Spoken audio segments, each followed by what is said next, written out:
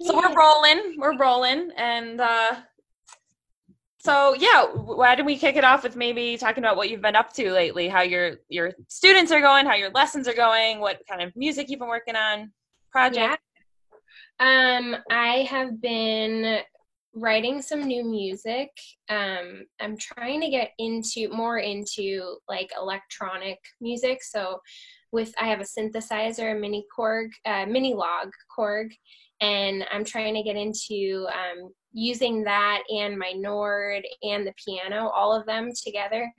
And today I was working on it, and I think my next move is a loop pedal. So I've been trying to get into that. And then I've also just been going back and shedding a bunch of Charlie Parker omnibook songs, actually. And I've been working on some Chopin. Ooh, cool. So kind of across the board, just it's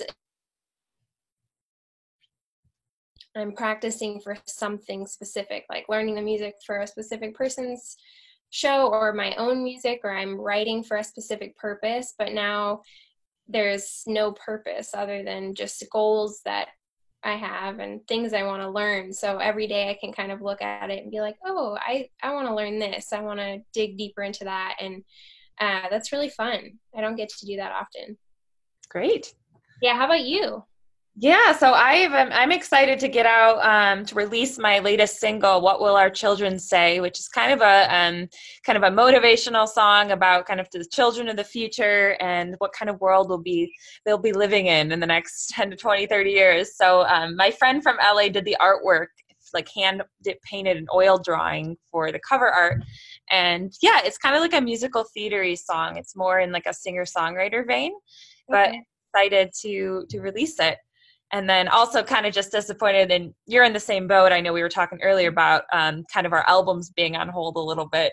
Yeah, I But know. hey, it's more time to kind of shed, more time to, perfect them and get them studio ready. Yeah, definitely. And I feel like people will be so eager to hear live music and to check out and support new projects when this is all over, because I think this quarantine makes people appreciate art Yes. more, because what else do you have? You don't have much. Being in your house, you can cook, you can exercise, you can watch TV, and you can like consume art in some capacity. You can read, but you can listen to more music, you can live stream more shows, you can get into some deeper connection with art, I think. Very true. Very true. Yeah, it's a kind of an introspective time for a lot of us introverts. Yeah, Kind of, definitely. yeah, time to kind of practice and to kind of, it took me a while. I don't know about you, Caili, but right when it hit, it's like I went through this freeze where I wasn't composing or playing for like a good couple weeks. I was just like in shock. And then it finally, my voice started coming back out again and my ideas, that it took a while. And now it's just like flooding. Yeah, definitely.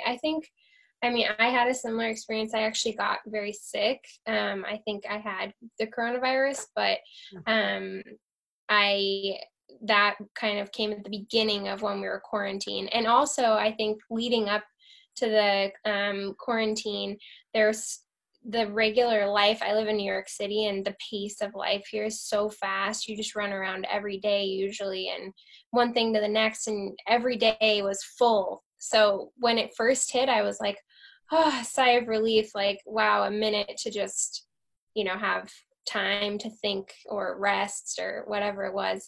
But then shortly after that, I got very sick. And then after that, the past 2 weeks, I've been finding the groove of like, what does every day look like, and what are some goals that I want to achieve. I've been working on some grant applications, and yeah, and then trying to pace out the day with some creative work. Yeah. Sounds like you have a good balance going on. That's I great. That's what I'm striving for a little bit, but it's challenging. You have to be really disciplined.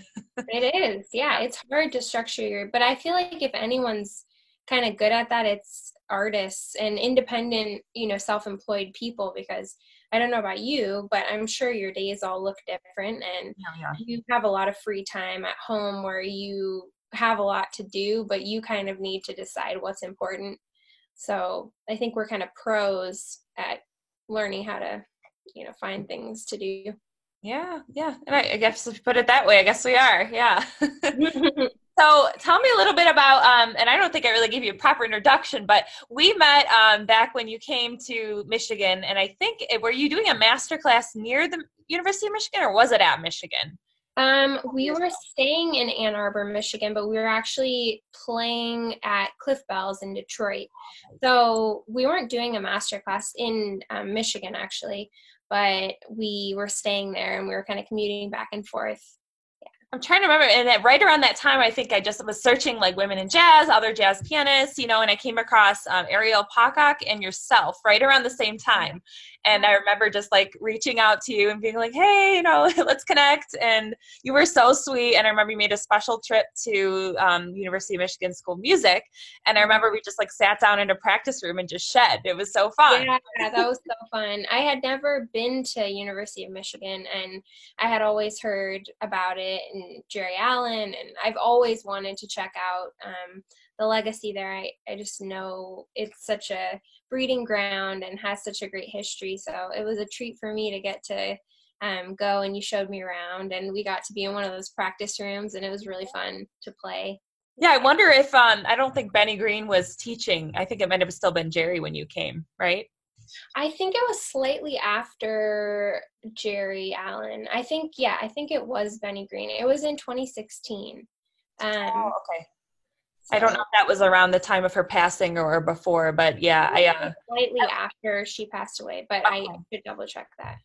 No, I was grateful to have a chance to study with her, and then it was, very hard for everyone when she passed, but then Benny Green came, and it kind of was like, oh my gosh, like, thank you. We needed another really great, it was some large footsteps to fill, so he came, and it was just wonderful. But I mean, talking of great mentors, I think you can really speak to working with a jazz giant and great and educator, Danilo Perez. I don't know if you want to share a little bit about your mentee experience with him. Yeah, I went to Berklee College of Music for my undergrad in Boston, and Danilo has a program there called the Berklee Global Jazz Institute, and it's a program that emphasizes music as a vehicle for social change and using music in different environments to give peace and positive light, basically. So we would play in prisons and children's hospitals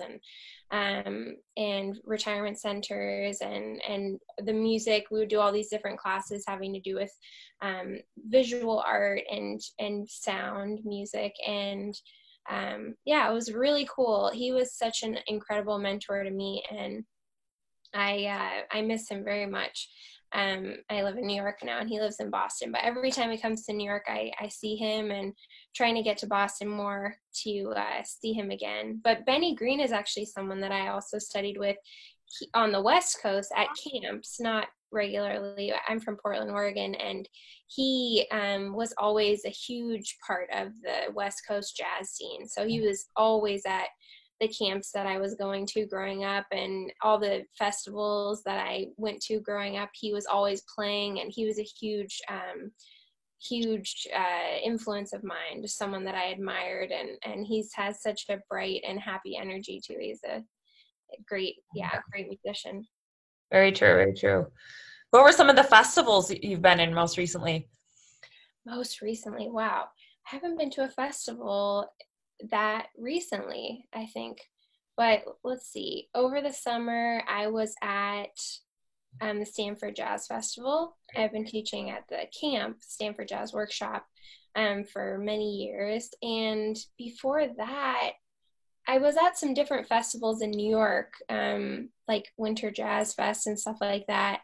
There was most recently, I think the Chamber Music America had a conference festival in New York, and I was at that. I played with a group, but I haven't been to a festival in a while. Like the Dominican Republic Jazz Festival I played at, and that was one where I was out of town and flew out. But yeah, it's been a while. I'm really craving to go. I want to go to the Newport Jazz Festival. Oh yeah.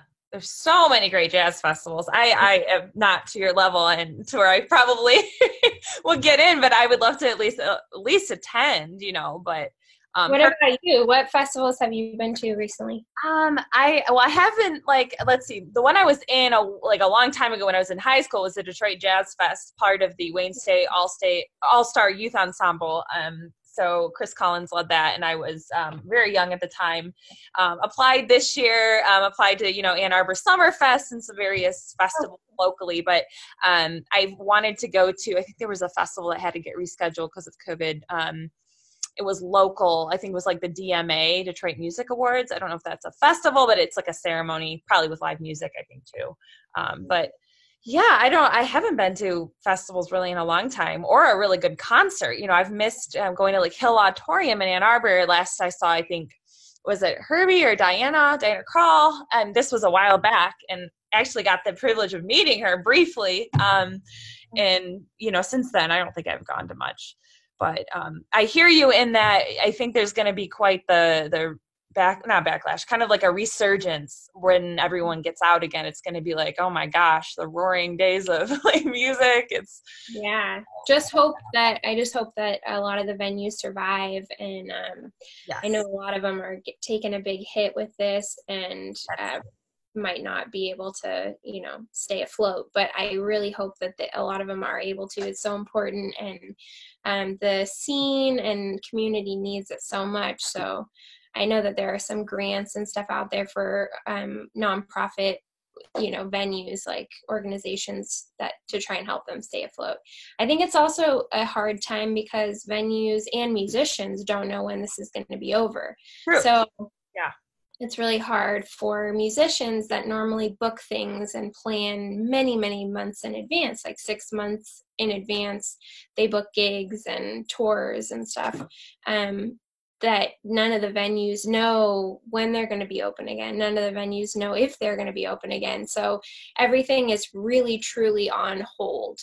There's no, oh yeah, let's push it out. I had a few tours in March and April that got canceled, and they're trying to reschedule them for next year. And they originally were saying in the fall, but now it's looking like maybe the fall won't be the end of it. So now they're talking about 2021, but they're also not sure. So it's just a very strange time to be a musician, because much of what we do, we can't do. Actually, yeah, almost all of what we do, except for create. We can't even do that, because I mean, for those who are watching, we were supposed to go live at 8:00, and Facebook and Zoom integration let us down. And still, there's no good way to just, you know, like us to jam together. We tried, but there's too much delay, and it's just, it's hard to even be remote in doing this. So it's like you're in your own little silo. Mm-hmm. Whoever creates the playing together is going to be very wealthy. Very wealthy indeed. Yes. So it's like, well, why can't we do it? Let's just get some coders, right? Let's do it. I'm sure people are working on it rigorously. They're probably already doing it. Very important. It is. So what about, you know what, I've noticed a trend, a lot of female jazz artists that I look up to, like Candace Springs, Lila Bialy, who's a Juno Award-winning Canadian pianist. They're releasing a lot of new music, which I think is great. And I'm seeing some artists do that, and some artists kind of hold back. I just wonder what your thoughts are on maybe releasing music now. Is there something to be said? Like Norah Jones just came out with something. Is there something to be said for keeping, you know, the momentum going, try to increase record sales? Or should we all be waiting? I don't know. I guess they're both sides to it. I could see the benefit of releasing music now. A lot of people have time. People are listening to a lot of music. I think oftentimes that releasing music also accompanies shows. Like a lot of times people come out with records to support a tour, or it used to be, it's not as much anymore, but selling merch, like selling CDs and selling, t-shirts or whatever it is, posters, and those would accompany a tour. And it was like this whole package of new music and also opportunities to kind of push your career. And you can't book a tour with it. So it's kind of a weird time. Like I was supposed to record another album in June. It just recently got pushed back to later, because it's probably not going to be safe to record in June, and also we can't rehearse. and we were planning to be rehearsing for many months before. But I think it would also be difficult to release it because I want to use it as a vehicle for bigger things, like booking a tour. And I feel like it's hard to say. I mean, I'm sure people understand in the time of coronavirus that, you couldn't book a tour when it came out. But if you say, oh, this album came out a year ago, it's already kind of old, but you haven't really done anything with it. Yeah.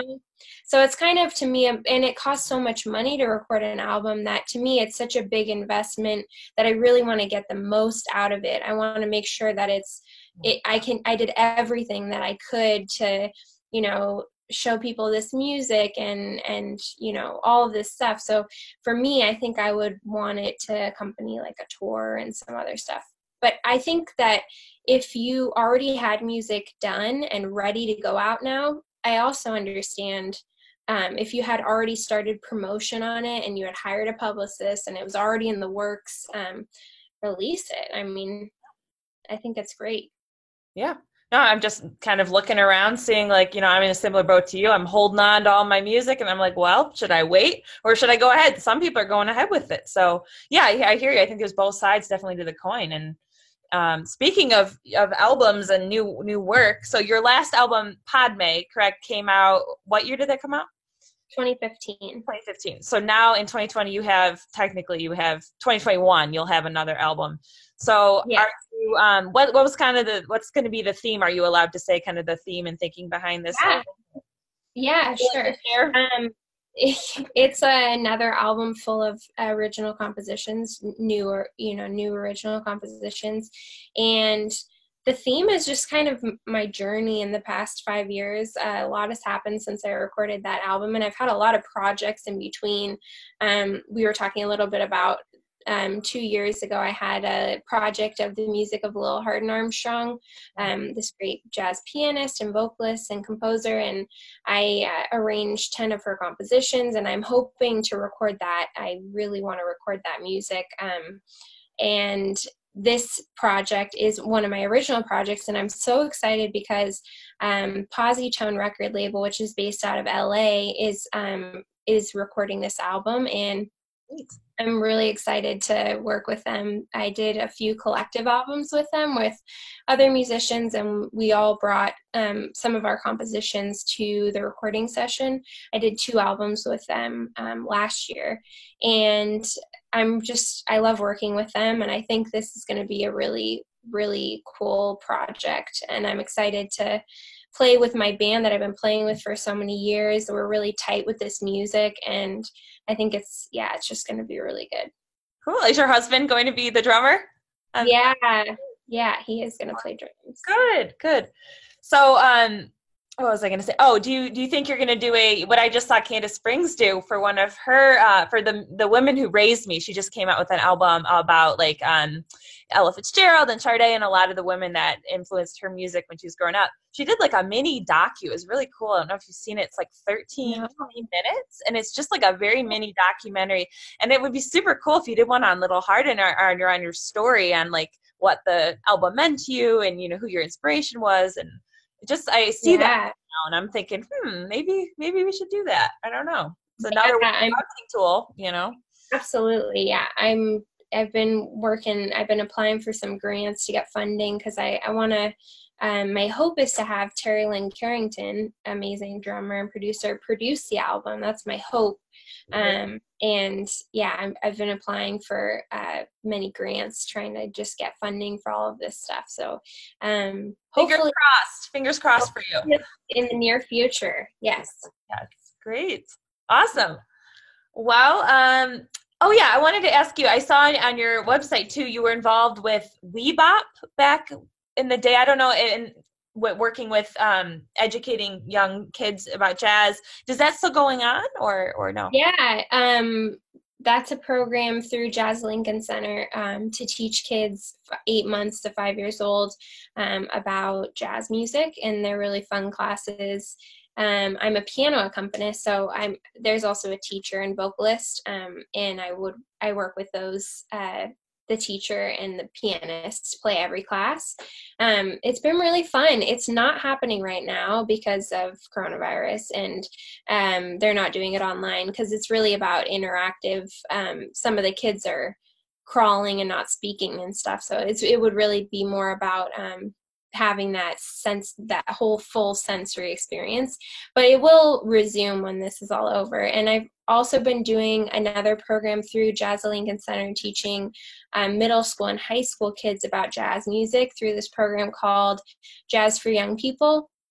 And it's a program where it was Sandra Day O'Connor and Wynton Marsalis put together this program as a way to incorporate U.S. history and jazz history. They saw that there was a lot of similarities between events in U.S. history, like the Civil Rights Movement and music that was being created at the time. Like John Coltrane wrote compositions that were inspired by church bombing by the KKK during the Civil Rights Movement, or, you know, Nina Simone, a lot of her lyrics were inspired by things that she was protesting in the street of injustice and all this stuff. So they created a curriculum to go into public and private schools in New York City, and they also have it in different states. They have it in LA, or they only have it in LA, so specific cities, and to teach kids about jazz music. And basically they have a band leader, and I'm leading a band this year, and then the band leader has their band. So I've been going with a quartet, and it's been so much fun. We've had such a blast. There's 3 different curriculums, and Jazz and Democracy, Jazz and the Great Migration, and then this last one was supposed to be Jazz and Civil Rights, but it's been kind of put on hold because we were in the middle of it when all the corona stuff happened. So we did one show, and we were supposed to have many more, but they all got canceled. I bet they were disappointed. Yeah, but that's been really fun, and it's so inspiring to me too, because, well, one, to share the history of jazz music, I think is just really powerful, to empower kids to use their voice, and also stand up for injustice in the world, which is still happening all the time. So we can kind of show them these amazing role models, many who are women and many who are African American. And it's this really powerful, beautiful message of people, you know, fighting for what's right, and through art. So I really enjoyed doing those as well. Yeah. Very needed. You're doing some very admirable things. Thank you. How about you? Are you teaching out there? Yeah, so I'm new to teaching. I said from a young age, I'm like, I could never be a teacher. I'm not patient, and here I am teaching, and I'm loving it. So what does that tell you? Yeah, great. But I have a very, very darling young girl who reminds me a lot of me when I was little. And I was telling you earlier, I'm corrupting her by teaching her jazz by ear, the way I learned when I was young. And you know, I'm still trying to make sure she sight reads and has her books, but she's wanting to learn like Jazz Cat, and she's going through all the Faber books, and she's like, I have them all memorized, and she's playing them, and she's like kicking butt. She's like 7. That's awesome. Go, Maddie. Yeah, that's amazing. So I'm teaching, enjoying that. I'm still getting used to this whole remote, you know, world we're in. I think everyone is, but yeah, you know, taking some time to hone some of my tunes. I'm working on one song, "The Windmills of Your Mind" by Michel Legrand, and I'm going to hopefully record it with Marion Hayden, wonderful Detroit based legacy drummer, amazing, and then Karen Tomales, or bassist, I'm sorry, and then Karen Tomales on drums, who's an amazing Detroit-based drummer, and kind of hoping to do a fresh rendition of that, you know, a little different than Sting and Barbara's. Not one that's done too often, and it's very challenging for me to sing, so I'm right now in the thick of voice lessons. And even my voice teacher says it's hard, so it must be hard. But just working on that. And waiting in the wings for, hey, when is the album going to be done? It's always weird because I'm at like song number 8, and I'm like, that's such an odd spot. It's like, if you're going to do like 4 songs, or do like 12, 10 or more. Like everyone I see releases longer EPs. So 8 is good. Okay. My album, I had 9. Okay. Yeah. How many are going to be on your 2021 one? I think 10. Okay, Yeah. that's a good number. It's a sweet spot. Sweet number for this, but we'll probably record a couple extra, like 13. Yeah, and then we'll cut out, see what makes the cut. Yeah, and maybe a couple singles. Maybe. I've never done a single, but I'm very open to that. And like I said, I'm trying to figure out this whole electronic world and get more into that. It's very different than piano. A lot of, your ears, you have to really grow your ears to be able to hear and learn how to adjust all the sounds and stuff for synthesizer and organ and all that. So I would love, after this next album, to do a project, to have an electronic project. So that seems fun to do singles. Can you teach me how to, everything you've learned? Oh man, I've been learning. I've taken some lessons, and I'm also just watching on YouTube videos on how to do it. It's really interesting.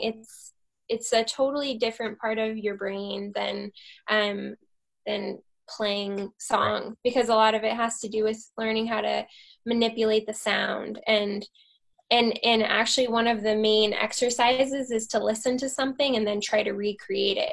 It's the hardest thing in the world.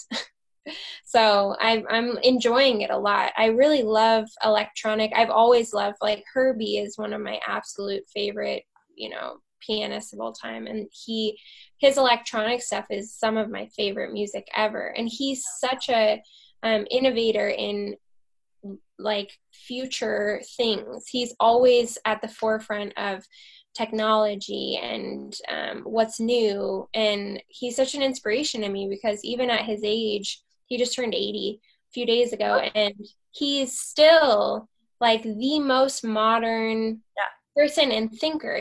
Sometimes you hear when people get older, they're stuck in their ways and they don't want to embrace the new technology. And he's like, let me learn it all. I want to get this. So I want to be like that.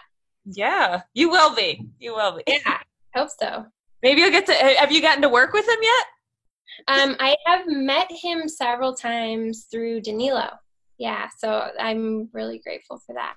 I saw him and was hanging with him a little bit with Danilo 2 years ago. Wayne Shorter and Herbie Hancock played at the NJ-PAC in Newark, New Jersey, and that was unbelievable. It was so interesting. They just, Herbie was playing with all these sounds he had just made on his computer, and Wayne was listening to the sounds and then just creating things that complemented it, and it was all completely in the moment, and it was just really inspiring. So after that, Danilo was there, and I went backstage, and we were all hanging, and yeah, he's such a nice guy, Herbie. I would love to study with him at some point, but I know he's very busy. I'm sure you will. Yeah. Well, do you want to go ahead and play something for us? Sure. Yes. What are you going to play? I think I'm going to play a new composition that I'm hoping to record on my next album, and this is called Reach Within. And it's the name is just inspired by a postcard that I saw, and it said Reach Within on it, and it was this beautiful picture of a flower, and it was just making me think about kind of cerebral, like, this state of music that is just very, like, atmospheric and vibey, and I'm trying to get more into that. Just creating a picture and a soundscape. Yes. So this is Reach Within.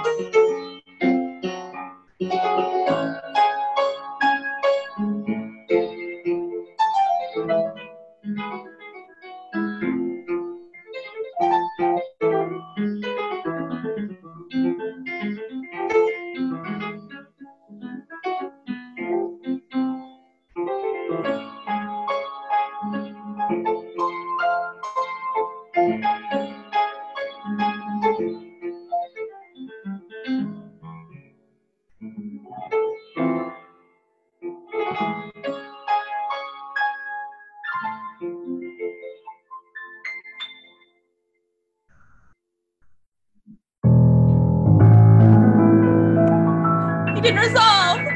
I can resolve for you. Oh my gosh. No, it's beautiful. Oh my goodness. That's gorgeous. I love when you go to it with the octaves. It really brightens up the song. Oh my gosh, I love it. So pretty, so uplifting, very energetic. There's a lot of movement and fluidity in it. I love that. Thank you. So, Can you play something for us? Yeah. Hopefully it sounds okay on your end. It sounded great. You're playing. I mean, no delay. So I was just gonna play a Burt Bacharach tune. What the World Needs Now. Just my own version. Love that. Figured it'd be useful.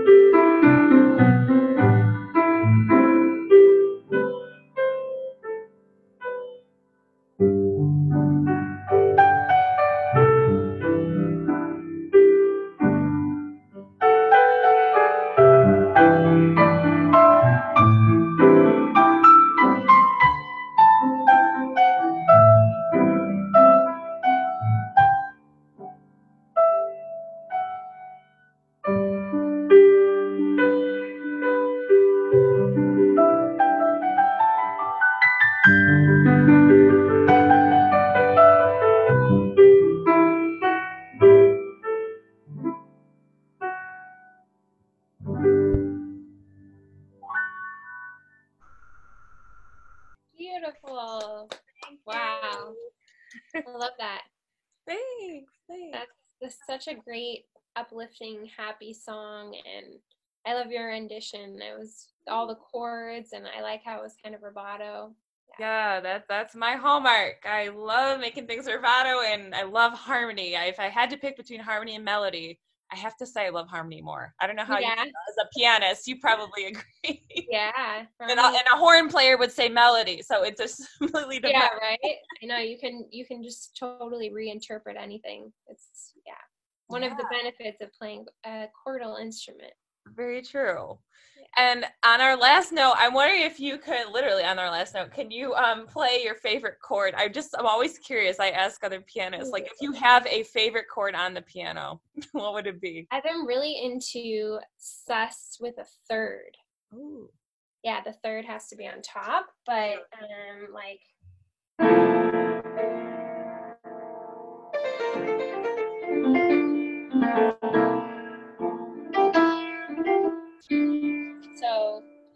you have to put the sus4 on the bottom, and then the third is on the top.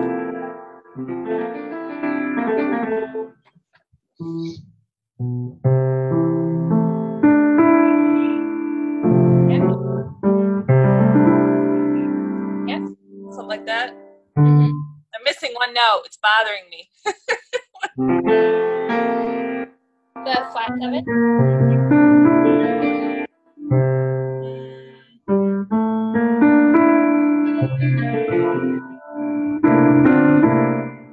I'm trying to go off my transposition skills. Yeah. That's pretty. I like it because typically if you put the third on the bottom, it wouldn't sound very good. Oh yeah, too heavy. But if you put it on the top, it sounds really light. Nice. How about you? Oh, I'm a minor 11 girl. Minor 11. Like E minor 11 is my favorite chord in the world. Maybe 13. I love crunch. Yeah. Love it. Minor chords, yeah. Minor chords in sequence, when you just do minor, minor, minor, it sounds great. Yeah. Well, this has been a lot of fun. I can't say I've done something this unique, this cool before. I'm just doing it Hannah's Corner for as long as COVID is going on. I am committed to this, and I want to share with other great artists like yourself, and who are, keeping a great attitude and continuing to write and finding a way to let their light shine. So absolutely. Thank you so much for having me. It's great to catch up and see you again. It's been a while, and this is so inspiring that you're doing this during COVID-19. Yeah, it's great. Well, thank you. Yeah, I'm really lucky to have you on the show, and let's stay in touch, and hopefully we get to play together in person at some point down the road. Yes. Tell me if you come to New York. I will. I'm already looking forward to being back. I was there a couple Januaries ago for a weekend visiting Sarah Mackenzie, jazz pianist. She's Australian. But I went to Jazz at Lincoln Center, met Wynton very briefly, and I know you're that's kind of your home base, so just with Lincoln Center and everything you've done. But now that you're in New York, I would love to. Yeah, let me know. We can play 4 hands at my house. Okay, sounds good. All right, well, I'll go ahead and post this. Feel free to share it, and then apologies to anyone on your end who was wondering why we were AWOL at 8 o'clock. Yes. All right. Have a great night. You too. Bye.